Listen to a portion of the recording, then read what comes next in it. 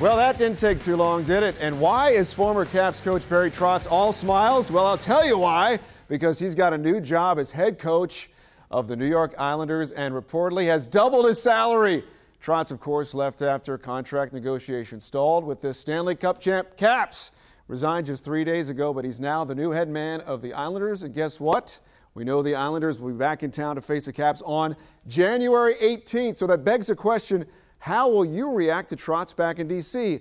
Loud cheer, maybe a golf clap like Top or Shut, or a boo.